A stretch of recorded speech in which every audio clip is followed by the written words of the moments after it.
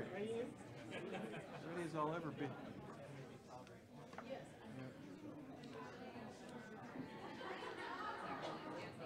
You're wired up, okay? You're...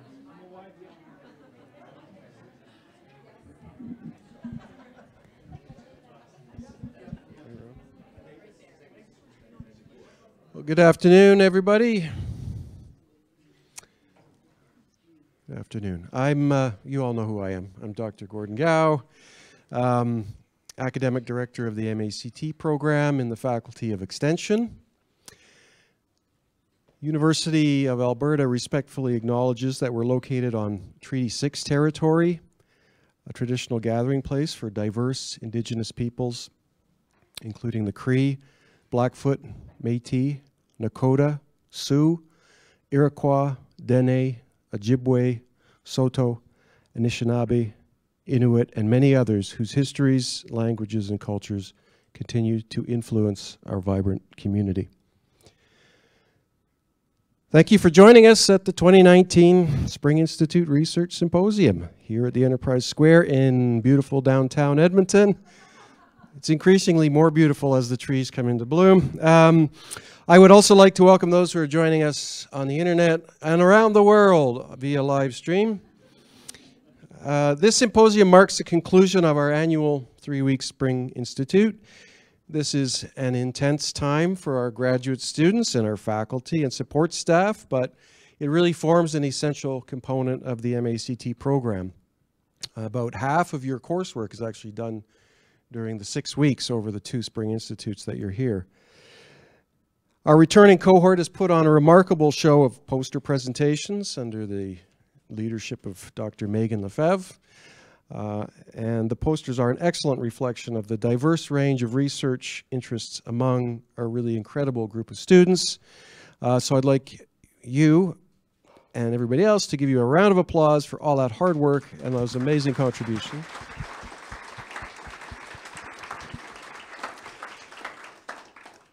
It's just the beginning of the journey. But it'll be a rewarding journey, and it's a really important first step, getting your thoughts down and being able to talk about them and getting the feedback and the tips and the pointers. And I think the spirit of the event is really important. It really is. I always feel energized afterwards. And that's a lot, because at the end of 3 weeks, it's important to come off with that feeling. Our new cohort has survived their first Spring Institute, the boot camp. Yeah. The 3 weeks go by pretty fast, hey? And you're ready to dive into the online experience now.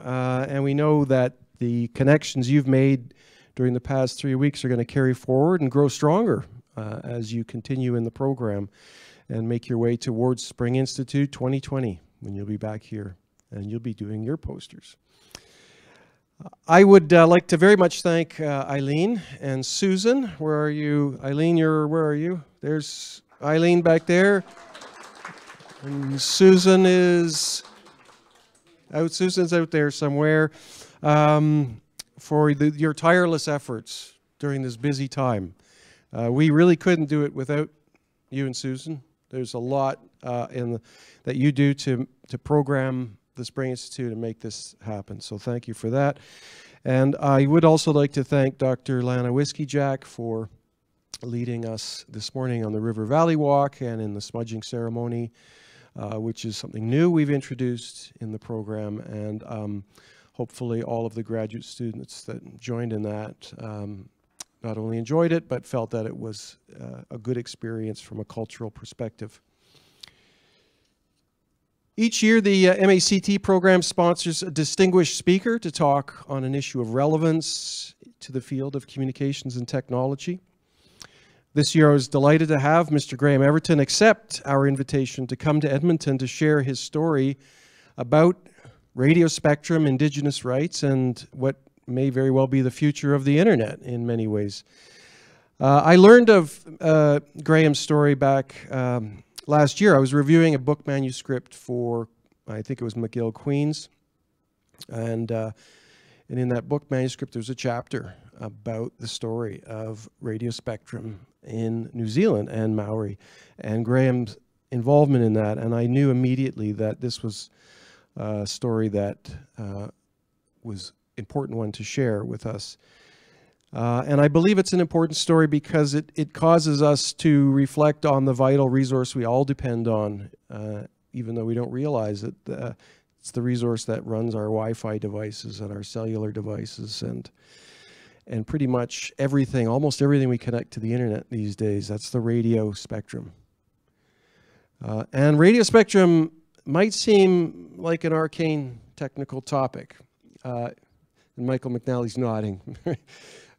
And it is in some ways, but it is in fact, the history of radio spectrum and radio spectrum allocation is a history of the story of the social shaping of technology. And it has political and economic, cultural and historical dimensions that have played out in the past and continue to play out. We're going to learn a little bit about that today. So, Mr. Everton was trained as a radio communication technician and joined the New Zealand Post Office radio communication branch in the early 1980s.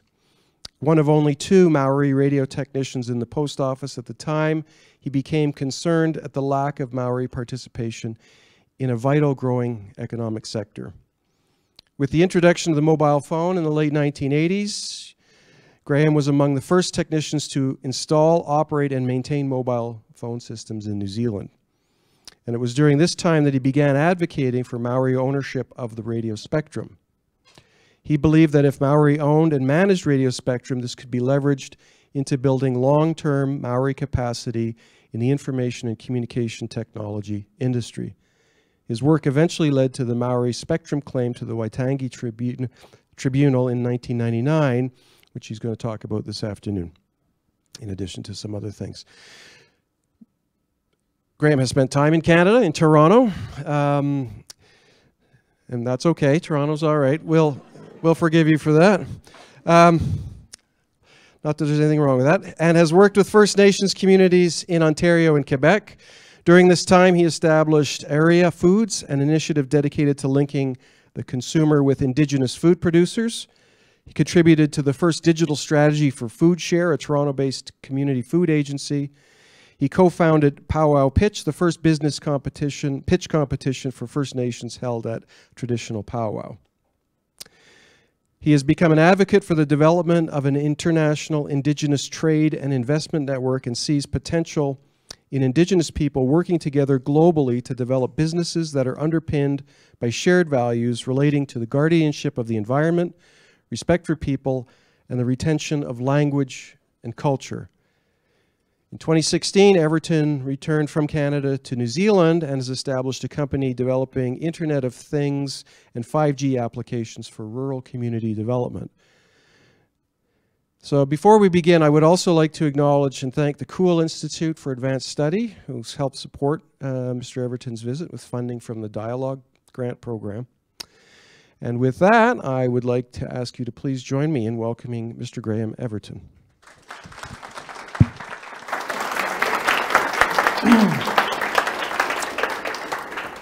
Okay.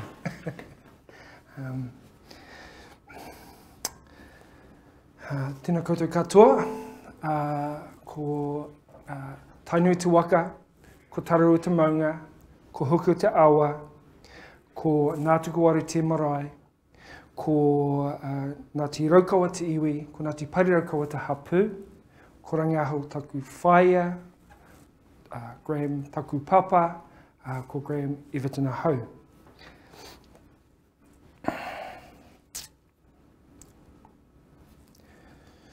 Taringa whakarongo, kia mau. Aha kamate kora, aha kamate kora, aha tanei te tangata, huru ngā ititi mai whakawhiti tērā. Ha hupane, kopane, whiti tērā.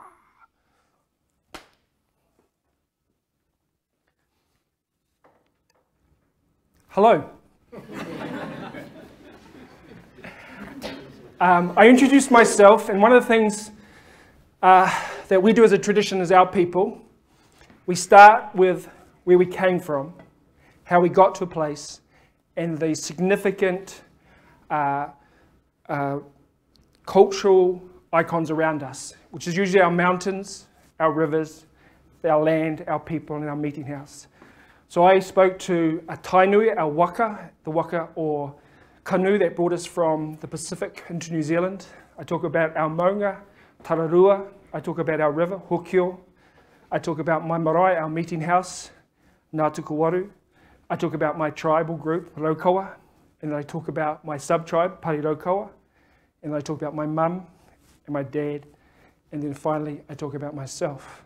There's another line below me, my daughter and my grandchildren, and they will get the chance to include me in their whakapapa when they talk about our past and our future.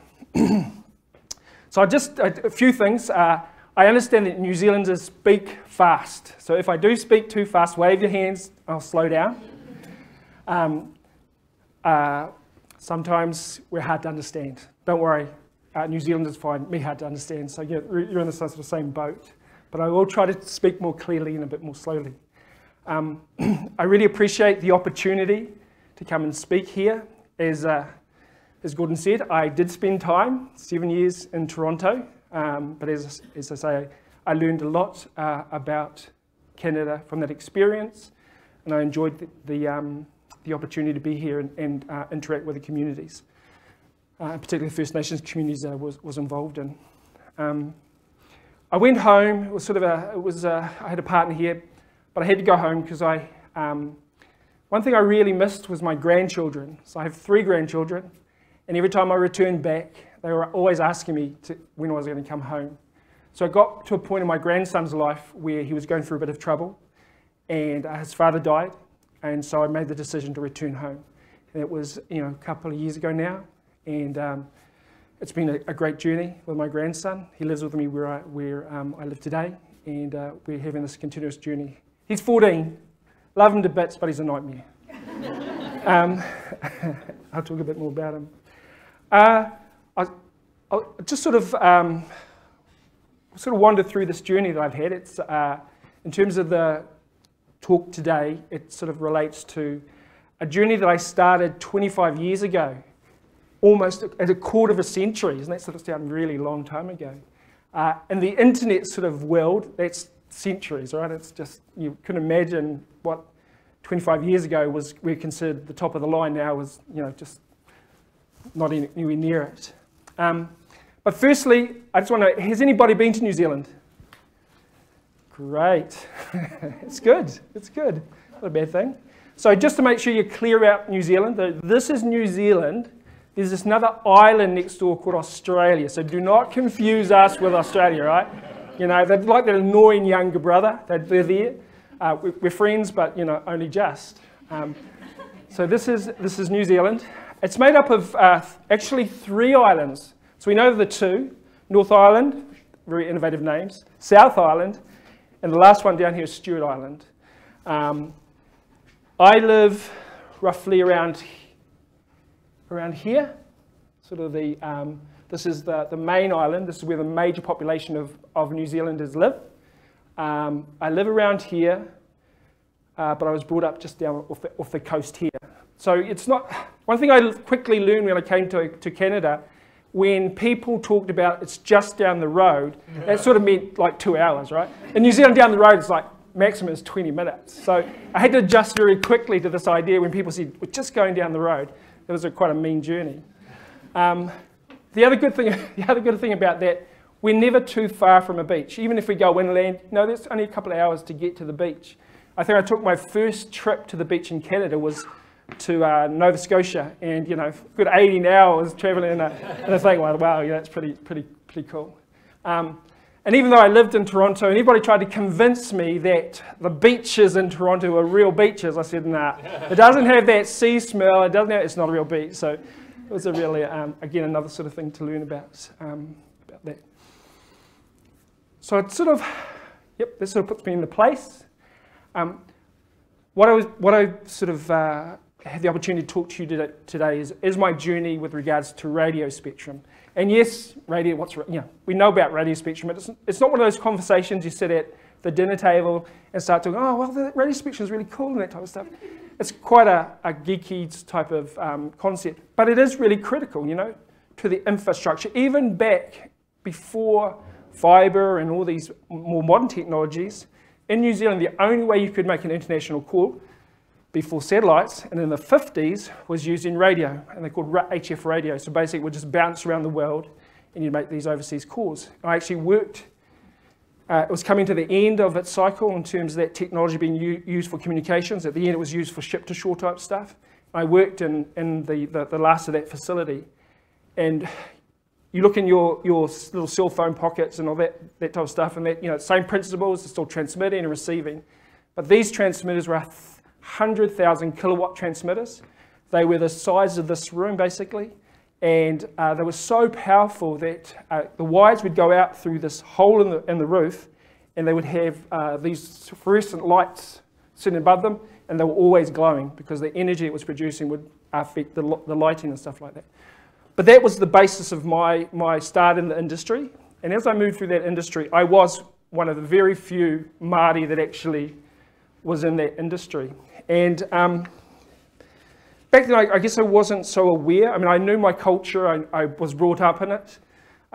We always were at the marae, our meeting place with our people. So I had a good cultural background. But then I moved into this community, away from where my community was. Now we have a term. So this other thing is, we have a term for non-Māori, it's called Pākehā. It's not a derogatory term, it's just, we're Māori, you're Pākehā. And it tends to, it's just a word for all others, basically. So when I use the word Pākehā, that's just my indication that the other part of this, our treaty relationship, Pākehā, were predominant where I moved to.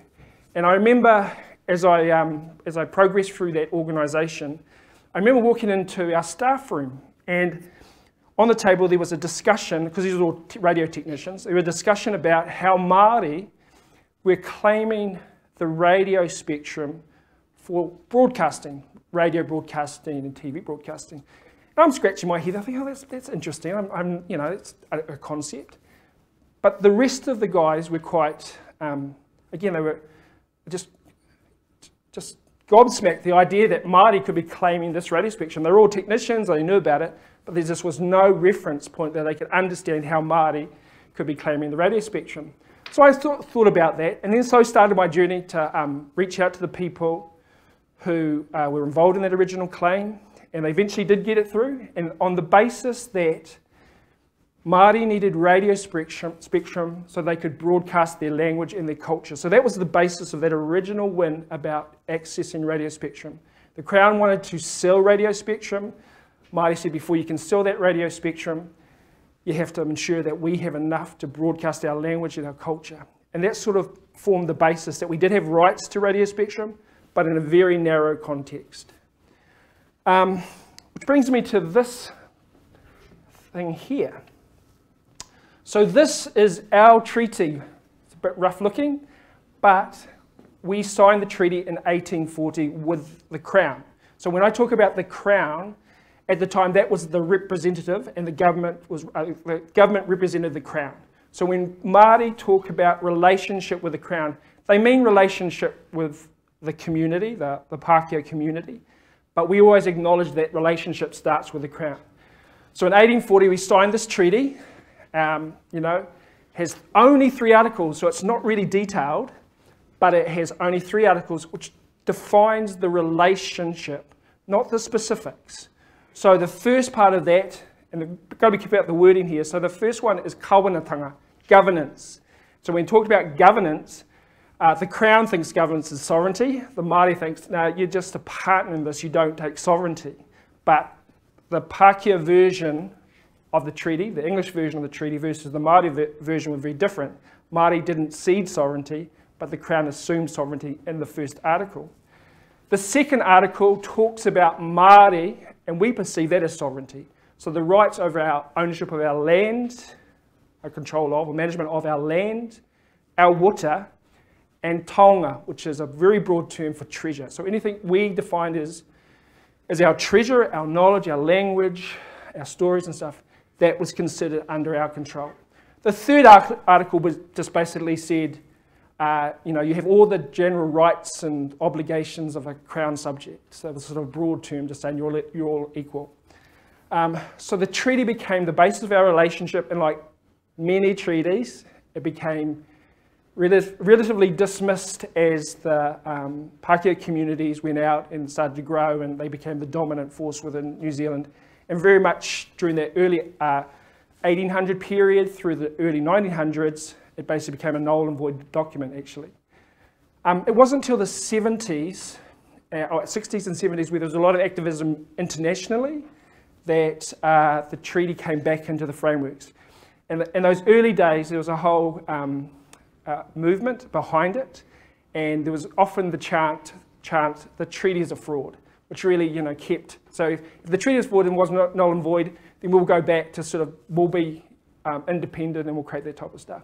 So there's a whole period there when eventually more arguments started to occur around what the treaty meant to New Zealand. And though it's not a constitutional document, the courts tended to start to rule not so necessarily on the articles themselves, because they weren't, you know, specific, but what they call the principles. So all this type of gains we started to make was on the intent and the principles of the relationship that the Crown and Māori had intended. That is still ongoing, so you know there's no one fixed stuff, one fixed interpretation of it, and it keeps being applied in different circumstances, which has made the treaty quite a robust and living document. You know, you're not ceding anything, you continue to grow. You know, at one period in time, it might be an acceptable issue you're dealing with, but with time and people's understanding, it gets to a point where we can start talking about issues that are particularly hard, maybe. So during that same period, in 1975, the government set up a tribunal, a permanent tribunal that would look at issues related to the treaty, the relationship between the Crown, and you know, deal and make findings and then recommendations. So all the early land claims, all the issues around, still today, all the land claims issues came through this tribunal. So the early ones were on fishing, language and culture, on land disputes, and that type of framework. By the time I came into discussions about the radio spectrum, it was in the sort of 90s. A lot of those traditional resources we understood were sort of being covered by the tribunal, and then suddenly all these new type of modern claims started to appear. So language was considered a modern claim. And where we could introduce things like language, there are a claim for flora and fauna, IP-based type initiatives, in my case radio spectrum, it hinged on this idea of taonga, what was our treasures. So Māori would always say that actually everything's our treasure. It was never not considered as part of, when we signed this treaty, we never imagined that the things that we knew, we understood, our stories, our access to land, our access to resources, we never envisioned that somebody else would own those or take those off us. And it was the opposite interpretation, obviously, from the Crown. They start with the principle that we are entitled to it all, and then we'll dish out that type of stuff. So a lot of these discussions, a lot of these tribunal claims tend to sort of revolve around, you know, that interpretation, what is what. So by the time I got this claim in the late 1998, I'd been in the process for a while. I remember walking around early on to people from Māori institutions, lawyers, government departments saying, well, you know, there's this treaty right here. We should be allocating spectrum, you know. The Crown had just set up a new law which basically said it owned spectrum. Before that, it was a sort of a public good. Suddenly they set up a law in 1982 and they just assume that spectrum is theirs. So by the time we got through the language claim, there was some recognition, but not recognition totally. And then by the time we got to 1998 and took the claim, and in fact, I didn't take the claim, my mother took the claim. By the time we got into the tribunal, we were sort of one of those first, after the flora and fauna claim, that intellectualised what property started to look like. So in this case, we said radio spectrum is a taonga. It's something that we find precious and we should be able to utilise that to build the resources and stuff first. And Crown, no, you don't have this exclusive ownership. And it was quite a funny reaction because we had to spend like 6 months, actually probably a year really, writing letters, you know, having this trail to show that we had tried to discuss this with the Crown. And the officials were so arrogant, it was perfect. Like they would just say, no, there's no way, you know, you guys are, you know, it's just not on. And so by the time we got to the tribunal, they looked so unreasonable, and we looked so reasonable, that the tribunal ruled in our favour. But it was one of the first tribunals that did a split. So it had a judge, usually it's a panel, so there's a judge and a couple of experts who rule on these type of things. And it was one of the first claims where they split. The judge said, we're not so sure about this. There is a right, but it's hard to envision how Māori could have conceived of it. And then the two panellists, who were really well respected, ended up agreeing with us. They made findings in our favour, and they made recommendations, which basically said to the Crown, let's negotiate. You know, you have a role to play in this. Māori have a role to play in this. They want spectrum. They want some of that funding that comes, or that money that you get when you sell the spectrum, and they want to go out and develop. Unfortunately, the Crown just couldn't deal with that. They decided not only to reject the recommendations, but it was one of the first where they actually rejected the findings. They just could not envision the idea that this technology base was what we were claiming. And so that was 1999, and since 1999 we've continued to go back to the Crown every few years. And then, Chris, we talk about Crown government. So the government of the day changes, and then the next government come in, and you've got to re-discuss this type of stuff. But one of the things that I guess is the history of Indigenous people is they have this collective knowledge. So it is not unusual for Indigenous people to hold in their consciousness an issue like a land claim for 150 years. So we've got claims that go back, acknowledgements that go back. I think there was an acknowledgement over the last couple of days by Trudeau about Poundmaker, you know, a chief. Again, that was a collective knowledge of that community, a bearing that community gets travelled through. So time isn't our enemy, because we'll just keep going back and reminding the government, and with each government there's a change in each inch you get. So 20 years on, we're back at the table. We're now discussing a generation of technology. So when I sat back, when we talked about in 1999, we talked about the potential of the internet. We talked about the potential of getting Google on. I mean, Google was really early then, but getting it on your phones. And people were still staring and thinking, what the hell is this guy talking about? I remember, because my mother took the claim, there's a sort of technicality why she took the claim. And I remember discussing these things with her, and she wouldn't have a clue. It just went over her head. But the reason that she supported the claim and took the claim is that she, as a child, was sent to school, a Catholic school, could only speak Māori. By the time she left that primary school, she had lost it, her language and a lot of her culture, on the basis that they said to be a good Kiwi, a good New Zealander, you had to lose your culture and become assimilated into the Pākehā culture. So for her, that was a really deep hurt that she carried through. And then when she got this opportunity later on in life to stick it to the Crown, she was on the side. And I remember watching her, so she was quite sick at that time. And I remember all her aunties and sisters. Again, these were all older women. They wouldn't have had an idea about what spectrum was and why they were there, but they were sitting around and they were talking amongst themselves. And it was like a really passionate sort of support. Again, not knowing what the underlying technology was, but the rationale behind it. She did see that it had an importance for our kids and stuff. So she supported us incredibly. We won, which was a surprise to the Crown. They appealed, we won again. But when you move from a tribunal out into the legal system, then that's the Crown's really strong base.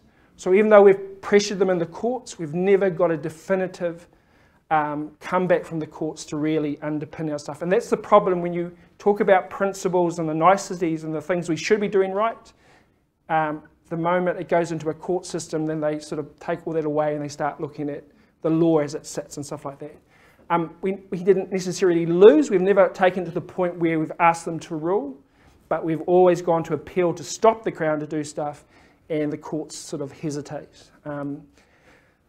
So by the time we got out of that tribunal and we talked about the potential, and now 20 years on, from that 2G, the little phones that had no decent screen on them and stuff like that, to a day where it's really a critical part of the way we connect, communicate and develop. What we talked about then is now basically come to pass. Our children, our youth and our communities are as connected as any youth and is using these technologies. And why we were so passionate about it back then, why we wanted to get our leverage, we had seen prior to that where the fisheries industry had been the same. Before that, you could be a fisherman, go out and catch fish and sell it. And then the government put in a quota system. Again, they said, oh, well, we've got this quota system. Forgot that actually Māori had a pre-existing interest in that, so there was a whole negotiation. And at the end of that, the Crown says, okay, we'll give you 20%. You know, population's 15, but we'll give you 20. So by the end of that, they got 20. Today, Māori own 50% of the quota system. We have quite a strong fishing industry amongst Māori. So for me, it was the same principle. If we could get this raw resource, the radio spectrum, learn to use it, create the businesses, then it wouldn't necessarily be about getting more of the spectrum, but it would create a purpose for us to be in that industry and grow our capability and look after that resource like we had done with fish. The other interesting fact there is business is business. They don't care who they have to deal with as long as they can, get their hand on the resource or do a deal.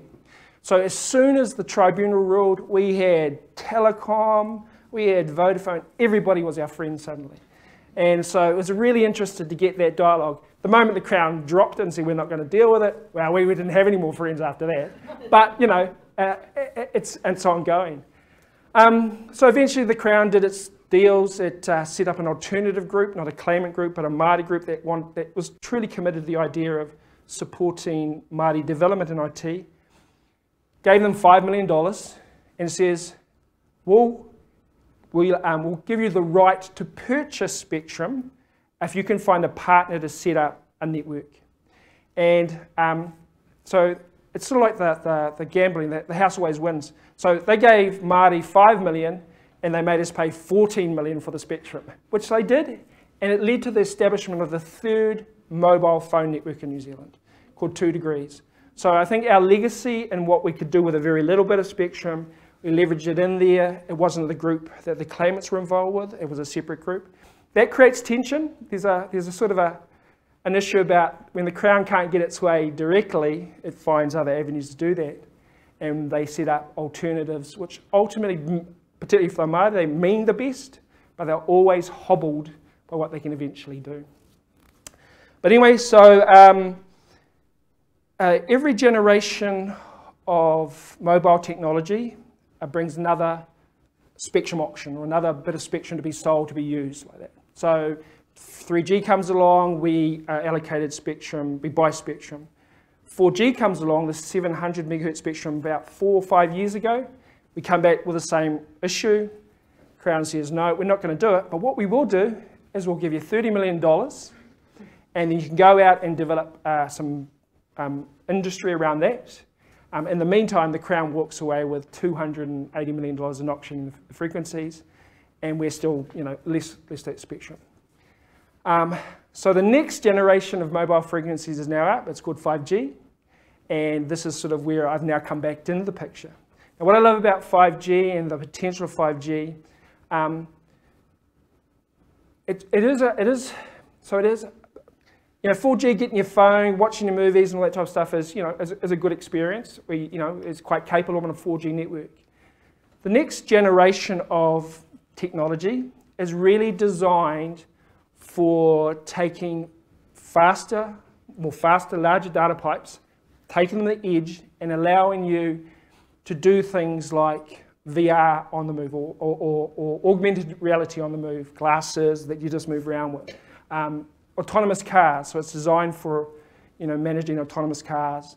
So it's the next generation, and we'll really sort of set the footprint for the next 20 years.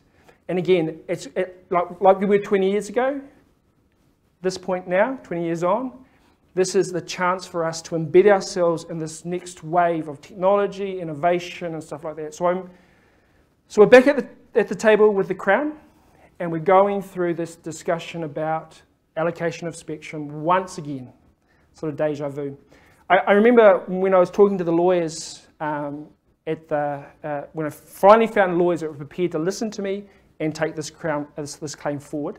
There were two lawyers, Māori Solomon, who had come from the Chatham Islands. He was a Māori, and a Pākehā fellow called Leo Watson. But he had married a Māori woman, so we're sort of within the league. And he spoke beautiful te reo, so he was a great head Māori language. I remember them sitting there, shaking their heads and sort of, saying, "Oh well, we will take this claim on." I said, "Oh, that's awesome." And then, as I've taken this journey, I sit back and I think, if you've ever seen Matrix and they have the red pill and the blue pill, I think, why didn't I take that blue pill? Because this is just taking far too long and my life. But I'm glad that I've been on this journey. I'm glad to get to where we are now, and I'm glad that again. It's a matter of time, not a matter of if. So this is my meeting house. So just to give a bit of context again of where I come from, this is our meeting house. It's a place, I think in BC they call them longhouses. So it's a communal space where we get to come and we hold our tangi, our funerals, or any major communal activity is held here. That's the inside of our whare. We were holding a pitch competition that day. And so inside this house, it's a representation of a person. So there's quite a lot of details in here about the rib structure and the knowledge. So when you walk into the house, you're walking into your ancestors. So again, there's a lot of, you would have sort of heard from Professor Whiskey Jack today about their Indigenous perspective. Well, this is how we see our house, our place together. All the photos of all our ancestors are usually around the space, so it's a very important space for us to connect and communicate, and to have lots of arguments in there as well, by the way. This is our river. So when I talk about Hukio, but this is another one of our rivers called the Rangatike. It's one of the largest braided rivers in New Zealand. It comes from the central North Island main river and comes down there. And this was a main thoroughfare. So when we talked about Edmonton being this cross thoroughfare of communities, we had the same. So we had communities coming from the east, the west, south and north, and this was a resting place for them. So our people would come down the river and they would camp here and they would stay there and they'd go back up and down. So it was a main thoroughfare for us. It also floods quite often, so around winter time, so it can be a bit of a nightmare.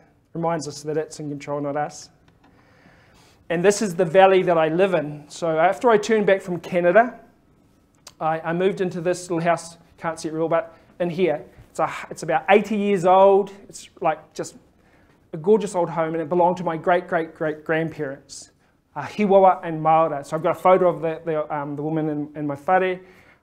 It's just a really basic house, but I really love it because it connects me back to the people and their land.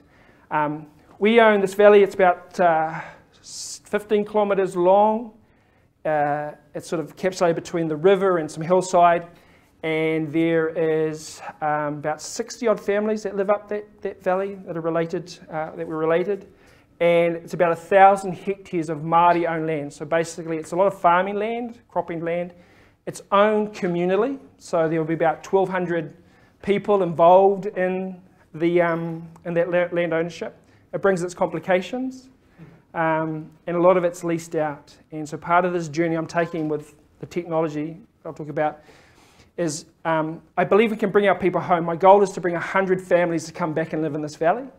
But only 25% on average jobs will be created on working the land. The rest will have to come from some sort of mechanism, either the food you produce and turn into a high value product, or doing something in maybe the technology space where you can work from home and work globally, as they say. So what has driven me since I've been back there? I've been lucky enough to receive some funding to pursue these type of ideas is the idea that when we do bring people home, we don't want to bring them back to ghettos. We want to bring them back to some vibrant living community. I mean, these were vibrant communities. Our people ran little farms on there. 50 cows would sustain a family. They used to produce milk and send it to the dairy, and then during the 60s, 70s, they migrated away. So a lot of the places, houses have fallen over, and a lot of the infrastructure is sort of gone. So my goal with the work I've been doing over the last couple of years is how can we entice our whānau back, how we can create the community. So my two big agendas is entrepreneurship. So I love the idea of designing and developing entrepreneurship within our community. And the one difference, Gordon talked about Powwow Pitch. So Powwow Pitch was an initiative that I started out with Sunshine Tenasco, and my partner at the time we'd go to a lot of incubator. She did incubators, and we'd go to a lot of incubators, but I would never see First Nations people in those incubators. So the question was, what's wrong with the incubators, or what's wrong with First Nations? My assumption there was something wrong with the incubators, and I felt where it was at was they weren't comfortable in the space, you know, the suits, the type of atmosphere that was being created, because it was a specific paradigm that has been used to get people in that sort of frame of mind. So I thought that if we could challenge the space or change the space and put them into their own comfort space, which in this case was a powwow, I think we've got a better response. So that first year we ran the powwow pitch. We did it at the summer solstice in Ottawa.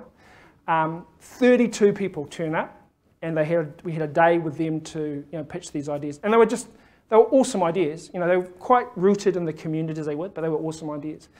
So for me, when I got home, I wanted to set up a similar type of initiative, and again, focus on the place, the community, and trying to build our communities as a place of entrepreneurship. So even though I want to engage with our youth and our people to get into entrepreneurship, the goal was to place it in something like this. And so I've often challenged, what is the difference between a Māori entrepreneur and a Pākehā entrepreneur? So I was standing just outside of the marae looking down, because it's high on the ground looking down, and I says to a friend that was standing there, we're talking about it, I says, a Pākehā entrepreneur or a Pākehā farmer will stand here, he will look down, and he's measuring how many cows he can put in there. And this is not general, but you put how many cows in there, how much money he's going to make for that season. He maybe had 3 seasons on it. When I stand there as a Māori entrepreneur, I recognise that I have a whakapapa past. So I reckon all the elders and all the people that have come to this point have created this type of thing. I also have an obligation to a future for my grandchildren and my great-grandchildren and so on and so on. And I get this little bit in the middle where I get to make the right decisions to ensure the continuity of the land and that type of stuff. Now, again, this is particularly my perspective and our community's perspective. Our community has been living here for about 200 years. There's an expectation they'll be here for another 200 years. So I've had this really strong obligation in the middle of it to make sure that we keep this continuity. Sometimes it works, I go to some of our meetings up there, and they're always questioning about the marae at our marae meetings. The aunties are always questioning me. They all give me suspicious eyes. They've only just been there for 2 years. So they're all trying to figure out, now, what's this dude up to? So the type of programs we've put in there, the entrepreneur program, and my personal favourite, because I'm a bit of a tech geek, is the idea of can we build community networks that are designed with the community in mind, and with this new fantastic technology for 5G. Now the good thing about 5G, it's still relatively new, lots of potential, but no one yet owns the space. So some of the things I like about 5G in terms of what it potentially, this is my little setup, the things it could potentially do is that because it decentralizes a lot of the functionality. So the idea is it's what you can do in the cloud now, the idea if you can push those, what they call to the edge. So a lot of the technology is designed to work at the edge. So you don't have to keep pushing a lot of data up to the cloud. And what does that mean? Small servers that you can set at the edge, they can start processing the information from your valley. So this little setup here, where we do off-grid systems, so we're designing off-grid systems.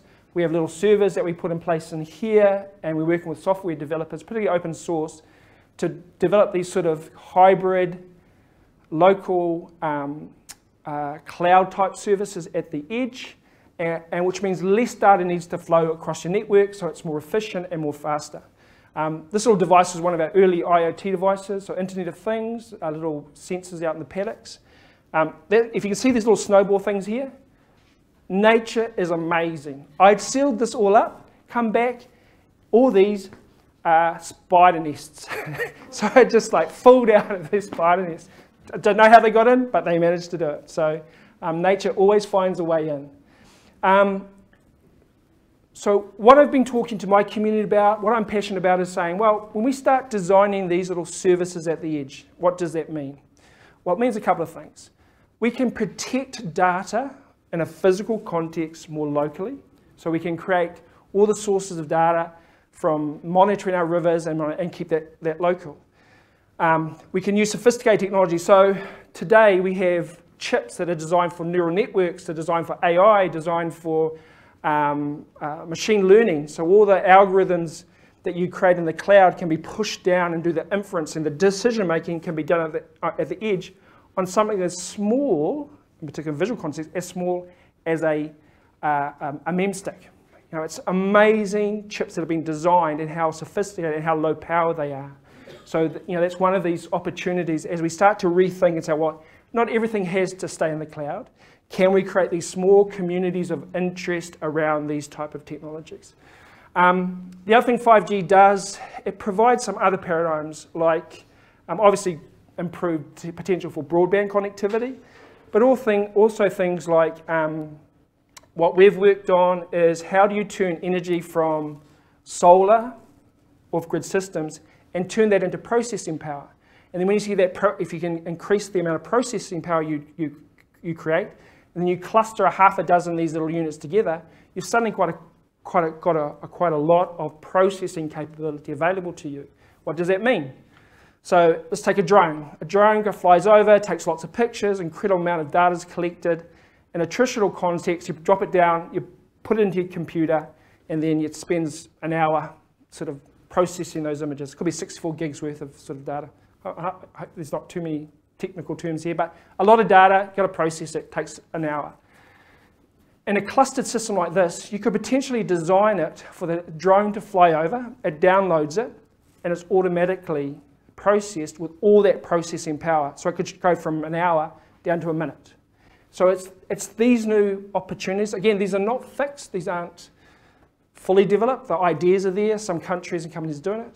But it's sort of at that time in this change in the internet where, and particularly the mobile internet, where these are the type of potential. So the other part to this is that Google, Microsoft, AWS won the cloud battle. So all the telcos had all the infrastructure, but they didn't pick up on the idea that actually the cloud would be a really important part. So all those big telcos that were the rich and really had the value proposition, they're now reduced to pipes. So now they're thinking, well, if we're just pipes, we can't make much money. All the value is now in the processing type stuff. What 5G does allows them to push more of those services back to the edge and design applications at the edge. Google doesn't own the edge. AWS doesn't own the edge. So they're investing heavily to find applications, designs, and communities that are looking for innovative technologies, applications, privacy-sensitive applications at this edge space. So they want to be partners, they want to find new paradigms to try to take back and find new revenue streams to take back to these type of back to these services that they control, those edge devices. The one good thing about also is, like in our case, actually there is some feasibility in communities of interest owning stuff. So the systems that we do here are designed for the farming community. We're in an agriculture space, so we're designing a lot of these things for farmers, sensing.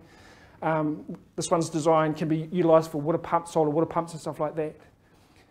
Up until this point, a lot of tech people turn up and say, we've got this brilliant idea, we're going to make your farm 10 times more efficient. If you pay us, $100 a month, we'll tell you how much water you're using.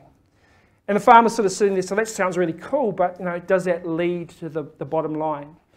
So by including So this particular setup here is designed that the farmer puts in the pole, we can put our gear around it, it's all sort of standardized gear, and we can find a partnership. And there's some studies done that said if a farmer or a community is part of the infrastructure ownership, it can reduce the internet cost by about 70%. So our community of interest is farmers. We get enough of them working together. We can find new paradigms for them to earn some living, you know, sell that bandwidth or do some co-sharing type of stuff. So my message is, I keep saying, go back to it. We're at that space now where if you've got a good idea, if you're looking for a generation of technology that's coming through, support for it, then you should be in considering in a community what does these type of systems mean. And as I say, for us, I've got to show what I'm doing this work to prove that if we had access to this type of technology like 5G and spectrum, then we've got ideas to share. So that's been my sort of journey about why this has become an important journey for me in this sort of 5G space. This is one of the sensors I stuck to my wall in my room, humidity and temperature sensor, and I found out that my room was cold. It was cold, so I did find something out about it. So the other thing is I went around and planted a whole lot of these sensors. These are temperature and humidity sensors. I put them on trees, put them on posts, and put them in, if anybody knows honey hives, this is a feeder station during winter time, so it could monitor the temperature in hives. And temperature for hives is quite an important one. So this is not a direct 5G technology, but the next generation of 5G, the sensors are, it's pre-designed for small sensors, so thousands and thousands of sensors. This is what it's designed for. So even in terms of sensor environment, for environmental purposes, 5G has a real particular opportunity. And this is a map of where all our sensors are currently in our community. It's a good map. The biggest problem at the moment is the batteries keep running out far too fast. So I have to go out there every so often for a walk and replace them. But that's sort of the profile. And we've got another space where we put these particular sensors out.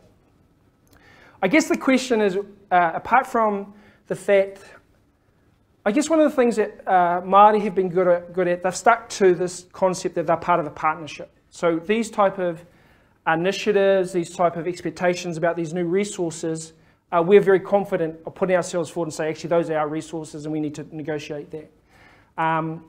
Again, and these are these new modern claims. And you know, we don't know what the next one will be. I sort of do.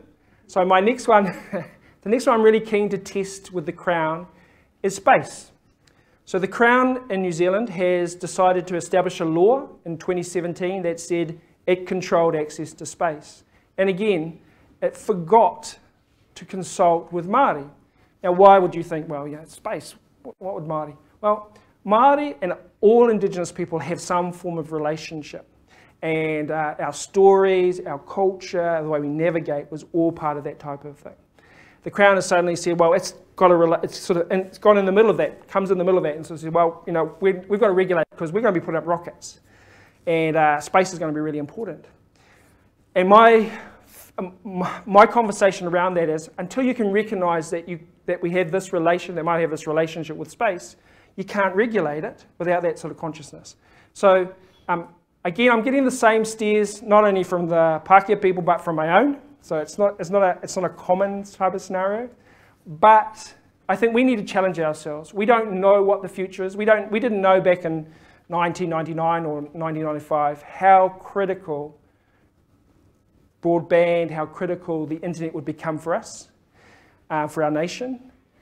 But we did know how important it was to maintain our expectation as Indigenous people that resources in a general context belong to us and we are prepared to share. But you've got to acknowledge that first.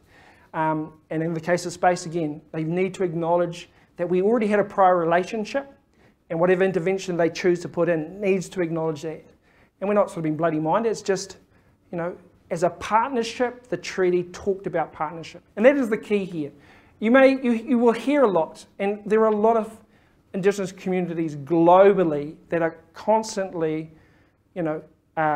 under threat or under pressure from governments, but they continue to remind and sustain that it's a relationship. We are in this together, and Māori are in this together in New Zealand. We acknowledge that, but we also, the flip side of that is the Crown has also got to continue to acknowledge our rights to access these new resources, our rights to utilise those in partnership with the Crown. So I think that's sort of the basis of it all. And then the question of why do I continue, as I said, if I'd known 25 years ago that this is going to be a sort of ongoing thing, I wonder whether I would have continued. I think I would have, because I think I'm pretty, I like anything that gives the Crown a bit of a hard time. But it's this sort of story too. So I think we have a story about migrating from the Pacific, coming to the Pacific, Hawaii, travelling down on our waka and our canoe over sort of a period of time 800 years ago.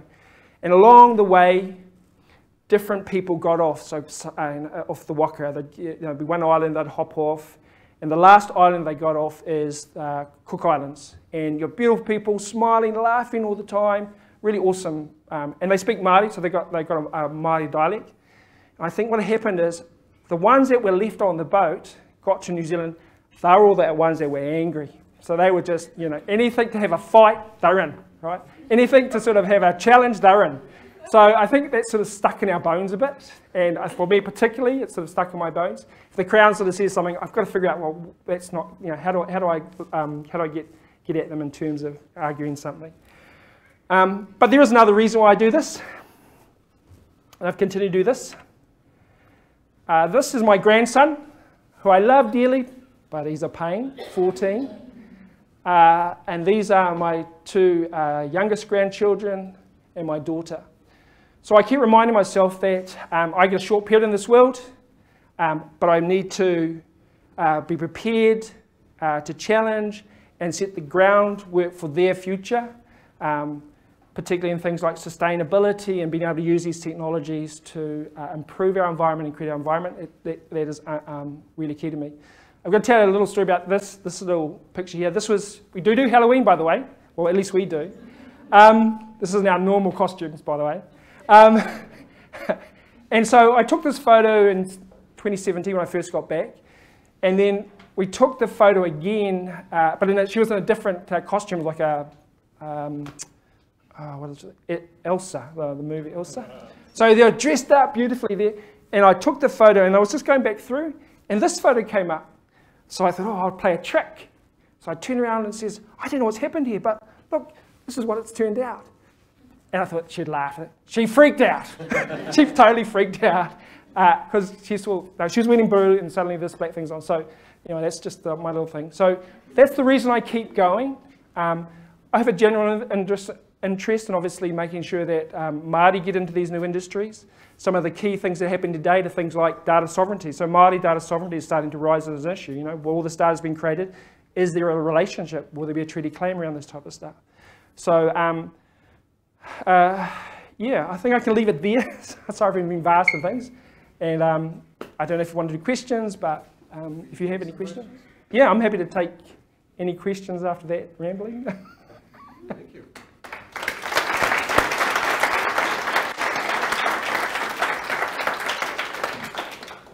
So I have the microphone. Do we have any questions? I think, it's a really interesting connection between past, present, and future. And this idea that, we know the Remix Manifesto, right? The past always tries to control the future, right?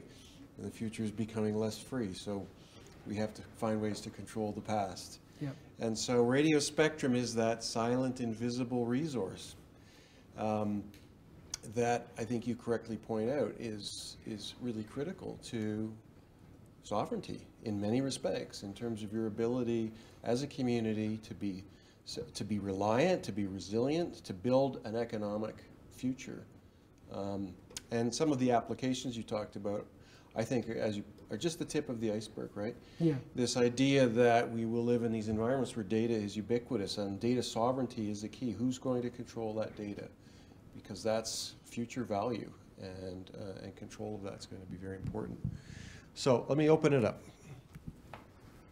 Because we're live streaming, I do need to would encourage you to ask the question into the mic. So you've talked about one of the opportunities with 5G is this edge space, and that it's kind of up for grabs at the moment. Yes. Do you see that as a window? Do you think that there's going to be other interests that start to move into that edge space, or what do you see sort of as the future for that for the next 5 to 10 years? So there's a couple of elements to that. So there's a lot of software being developed to manage this sort of hybrid cloud network. So things like mini clouds. There's a lot of open source platforms that are moving that way. OpenStack are looking at this hybrid notion. So the software platforms are being developed, but there's still space to develop. Issues like security at the edge. How do you manage? In our case, where we're focused on, for instance, is the power issue. So we want to do a lot more off-grid stuff. We're after density of networks, not one big tower. We want 10 in our community, 15 kilometres, 10 little base stations. So to manage that, we need to look at ways to manage the energy that's produced, because if it goes dark, you're not producing energy. So we're focused on building algorithms around clustered power and then clustered processing. So the more power you can produce, obviously the more processing power you can make available. So those are little niche areas that we're focusing on. We don't know how well that will go, but if you're talking, the other thing about these networks is they do need to become denser. So if you're in a city, you'll start to see things like these really small base stations start to appear on power poles. And there are, so the different frequency bands, so 3.5 travels quite a good distance, in terms of being able to connect in good distance. But these small little ones, they're at 60 gigahertz or 26 gigahertz. Like, this is way up there. I mean, when I started out, it was 100 megahertz. Now we're talking 60 gigahertz. So just even at 20 years, it's amazing how sophisticated it's gone. Now, those little things will only go 100 meters. They'll go into your bedroom. The only other problem with that is there are some issues that people are a bit scared about what this is going to mean in terms of health issues. So there is a bit of a backlash on the high frequency type stuff. But what that allows you to put hundreds of these little things up, and then you've got, you get these really fast connections, faster than you get in fiber and all that type of scenario. So that push in cities is easy, but when you come out to the rural communities, where we're sort of focused on the rural community type stuff, you don't have that sort of same density. So you've got to look at, making density in the base station. So moving them out like the stuff we're doing, making more of them, but making them cheaper, and then clustering them into purpose. So clustered processing power, it's not an uncommon thing. You'll see a couple of blockchain initiatives where they will buy your excess processing power and they'll sell it in a big sort of network type stuff. So those little applications, I think there's still a lot of room to grab some space in those. And then you can pull it down to some like really small micro type stuff. So, collecting the data, managing it, turning it into a platform that people can utilize locally, sharing it. I've even seen one website at the moment that's selling, if you've got some data here, it could be just, you collecting some data from around your house. There's a growing market, apparently, for that type of data. So it's a good place to just have ideas, try them out. All the big principles have already been established. So, we know that the cloud works. We know that, ML, AIs all come into the table. These are sort of like micro environments now where you can start testing out and creating those type of stuff. One of the applications we're really keen on is visual analytics. So one of the downsides of having lots of sensors is if you put them in environments, they can be damaged. If you put them in the water, every 3 months, they'll get washed away. And if you've got $2,000 worth of sensors in the water and they get washed away, it's a big loss. Visual analytics, which is getting incredibly more sophisticated, is starting to be able to identify traits, in this case, cows. So the way a cow moves, if it's standing, it's alive. If it's on the ground for more than 10 hours, you probably think it's dead. So it's starting to get these really sophisticated algorithms that are being developed to to, with a visual analytics component to it. And we don't know where that's going to go. But the type of analytic chips, and I say the USB type size stuff, stick those in a little thing. You'd have the capacity that they would have in any major cloud center, because it's specifically designed for visual analytics. So the power is incredible, and it's only going to get better. Even the AI chips, the machine learning components are all getting smaller and faster. So it's sort of that right time to pull back from the big central type stuff and start to envision what every small town, every small community could build around them in the infrastructure. I think this has really good application to First Nations people. We often get this idea, we'll build these internet connections and that will create this nirvana. Often it doesn't. It creates a lot of confusion, a lot of potential, but people things. But once you start to actually drill down to actual applications that can come out at the end of that, privacy will always be important for First Nations people. You can build a physical component to that as well as a software component to that. So I'm just wondering, but still plenty of space. If you've got ideas, I would be saying that's a great space to do it. Most of these 5G networks will come on stream by 2020, predominantly within cities, and it leaves a lot of scope to think about ideas in the rural area for everybody.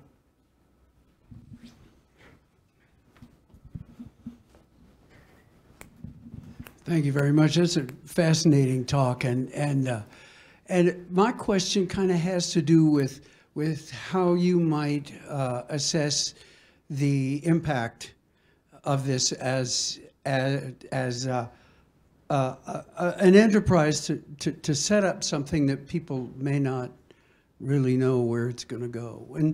And in one of the things that we study in communication in our program is this 16th and 17th century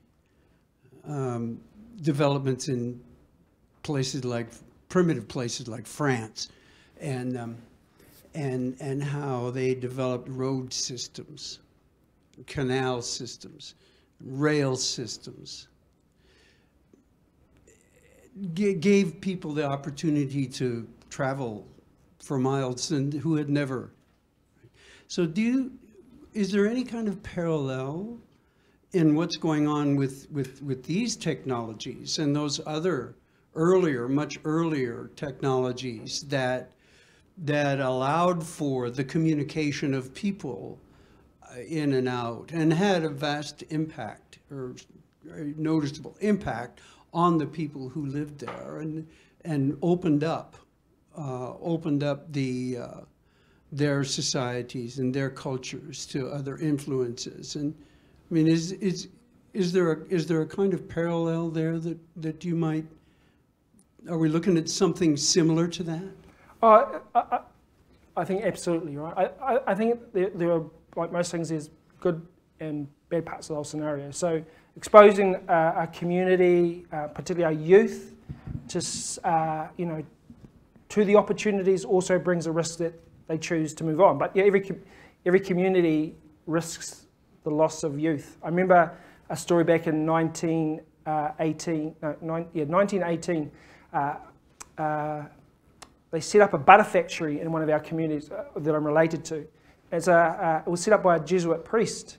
And I remember reading why they set up this butter factory. And back then they were worried about their youth leaving. So it's a perpetual issue for us about youth. And exposing them through the internet, as we see, opens the doorway for them to move out of the community. But the flip side of that is, the ability to create a job using your creativity, or if you're a CGI, doing special effects, and you can call on that spare capacity in your environment to help you do your work or process work, it's going to create the opportunity for me to come back to my home and still make a decent living. I've been lucky enough to do that. And I see it's an interesting one. So we're farming, but farming is changing. Just down the road, they've put in place one of the first robotic processing units for cattle. And all it does is basically split it, cut it, and then it goes on to the boning chain. So that just started last year, $10 million. it goes 24 hours, doesn't complain as long as it gets power. But the boners are now saying, we just can't keep up. This thing is pushing down, we're trying, and they're breaking down.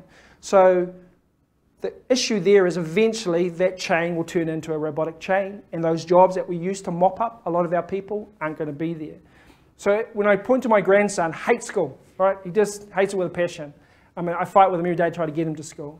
But you put him on a farm for the day, he will work, you know, tremendously hard, you know, and he comes back and he's satisfied. He actually reminds me, he says, well, I don't know what you do, you're just sitting on your butt, you know, I'm out there working hard. So I don't keep saying, well, I'm using my head, so I'm using my butt. So, but for him, I realise that he's not the computer guy, he's not going to be his type of space, so he still needs to be part of that environment. So I've got to figure out for him as a thing, how can I build around him the things that will retain what he wants to be in that environment and still contribute to and earn a living, but still allow us to progress technology in our environment. So again, that's my challenge. That's what I enjoy doing, and hopefully I'll find a way for him to do what he wants to do. So you know, it's the mind, it's creativity. It's going to rely on that type of innovation. It's going to rely on quality. You know, goods that are produced locally, has that artisan sort of focus. That's, I think, the actual opportunity that will come. You know, coming back to that localization, being able to sell, become a destination, food destination. I mean, all those type of things. These type of technologies will help to underpin. You know, today we have a shortage of people who pick apples. You know, so they're really moaning about it. They just started testing one of the first robotic apple pickers. So again, that's all going to come into train. And if we want our values looking towards horticulture, no doubt we're going to start integrating technology into that type of stuff.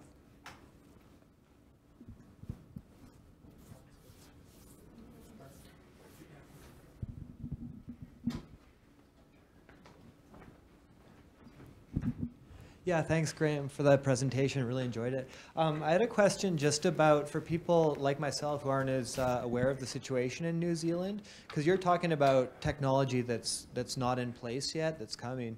And I was just curious about, so the types of networks and edge applications you're talking about, are they replacing things that are already in place, or is this an access issue where there's not really good internet connectivity or access, and this is kind of the first generation that people will be accessing? Like, what stage are people in these rural communities? So we've got basic internet access, and particularly our community, there's, you know, we get wireless access, 4G access through the local telco, and they have plans based on 4G. 5G won't really come into use by the major telcos until 2020, once the spectrum is sold. Hopefully we'll retain some of those. So these are just prototype ideas, right? I've been lucky enough, as I say, for the last 18 months to be able to just go wild. So I got some funding to think about these type of things. But I'm starting to coalesce down to an opportunity. Telecom of Spark is our big telco. They've got a lab, so you can go into their lab and you can test some of your ideas with them. And they're looking for companies and they're looking for ideas. So again, there's a lot of stimulation sort of starting to happen. Particularly in the rural areas, like there's, you know, if the cities are going to be quite well looked after, particularly in terms of the infrastructure. But I still think there's scope within those cities to find niche applications. The main thing is that it's sort of this an ability to become really aware. So, you know, autonomous cars, the ability to use visual analytics or augmented reality, so wear your glasses and you can walk around and contextualize stuff. All those things are, you know, 5 years sort of a journey, but a lot of the early type stuff. So, for instance, you see the HoloLens 2, that's Microsoft's sort of version, big bulky type stuff. They've got a little computer basically in there, and that's why they're so bulky. In a 5G context, all that processing power is on the edge. So you would have a more leaner glass experience and be able to do that. Now that's still, again, talked about, it's under evolution. Those are the type of things you've got to be thinking about. So, you know, even visually analysing data on the move, you know, how will that play out? In our case, we have farmers that drive around a farm. If they find a hazard, now they have to write it down. In the future, with an augmented reality component, they could potentially just marker it and it gets automatically acted. So, I mean, we think of them as the, sci-fi type stuff, but think about it. In that 20-year journey that we've gone from when I took the spectrum to where we are now, it's amazing. So, 5, 10 years, it's just accelerating. In terms of that, what's happened is all the cloud-based stuff we do today, all the storage, the analytics and stuff like that, all parts of that can now be pushed down and get better applied at the edge. So what you can do in this big space potentially pushes it down, but it also creates that paradigm where potentially you can start protecting data and more and having data permission as the process, not data capture through these organisations. So it's interesting. I have no particular insight on where it's going, but I do think that if you have an idea and thinking, I would be going and working around your idea around what it would look like in that sort of environment. There's no loss in thinking about it, because you can still apply it in the big space, but there's some real things to be gained by thinking how you could interact and build your applications or your businesses around that type of part.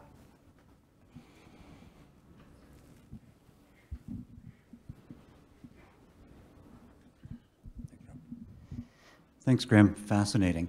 I guess the question, and you partly addressed it from worries 100 years ago about losing youth from the community.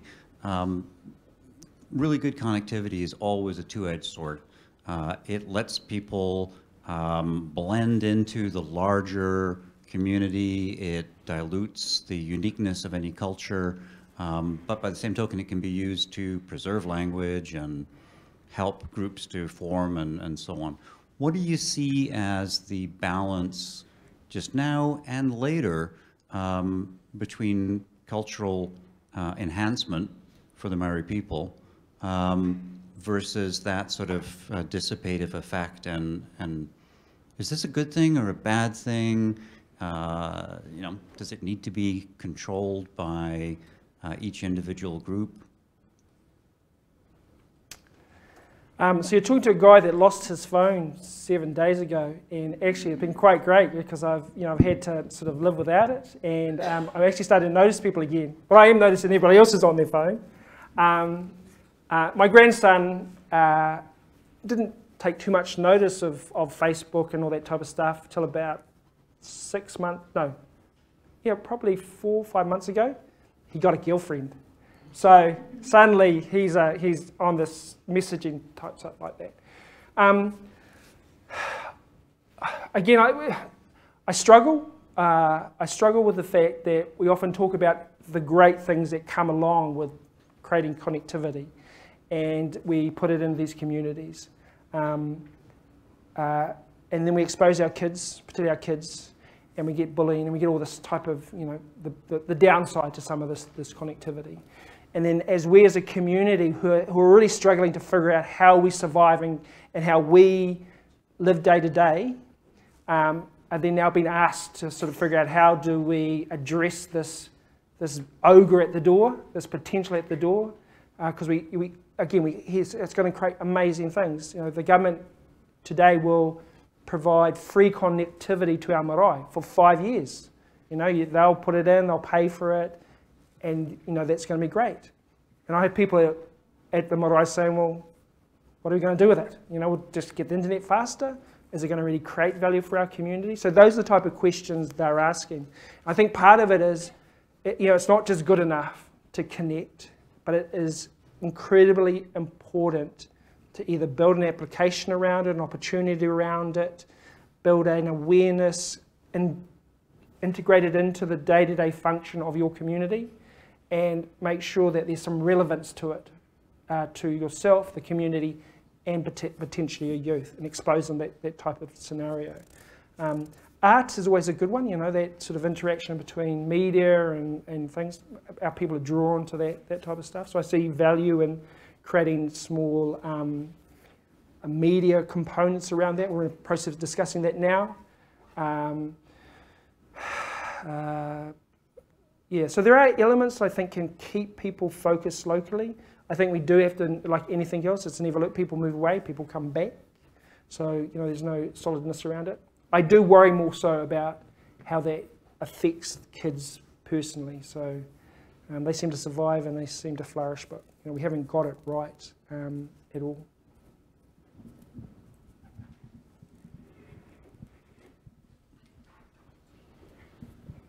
Thank you, Graham, for just introducing us in the context of where you're coming from.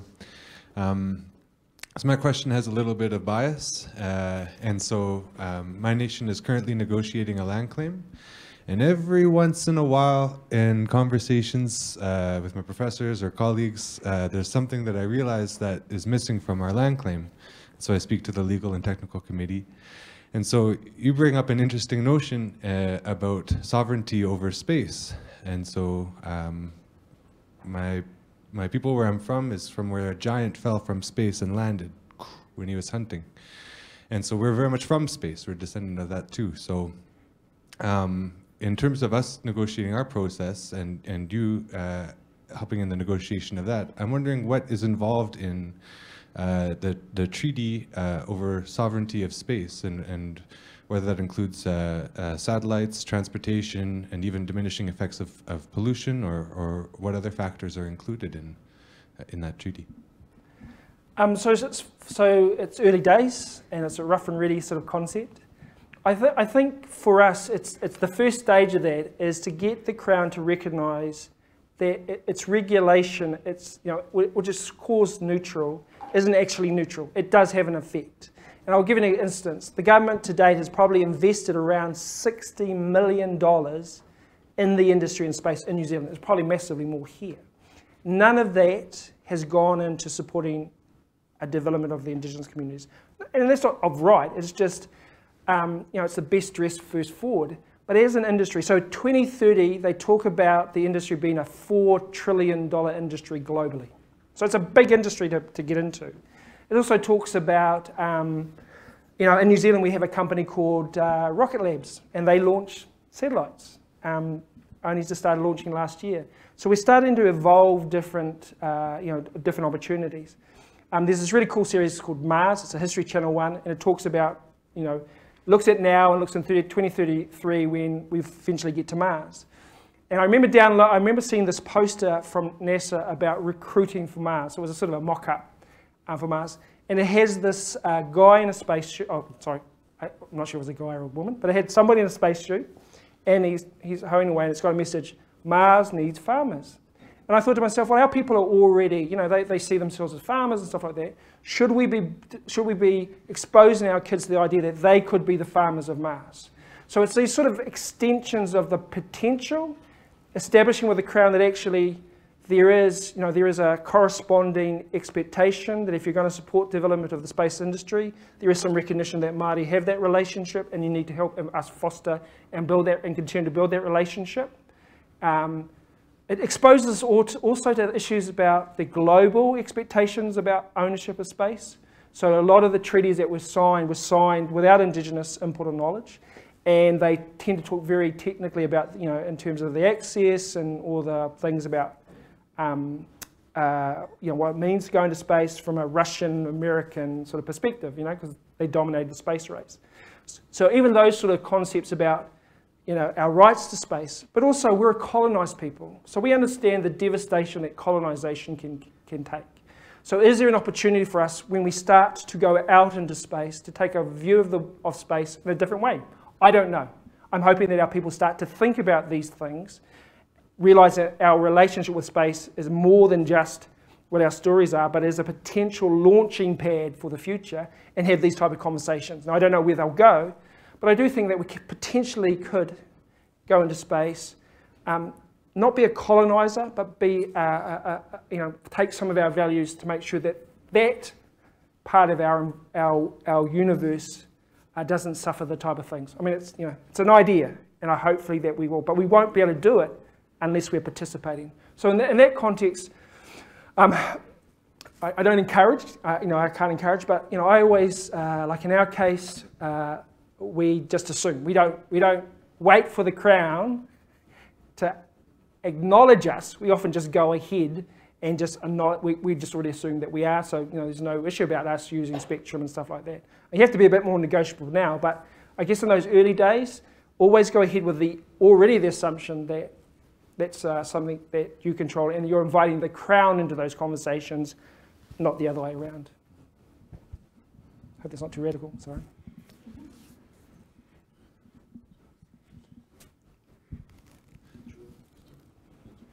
Any other questions?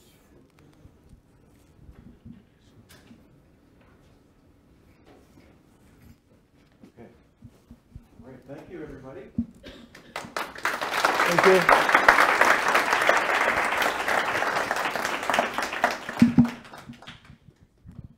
Yeah, and once again, thank you very much, Graham. Wonderful talk, lots to think about, and as again, past, present, and future, and thinking about what these decisions today will mean for the future.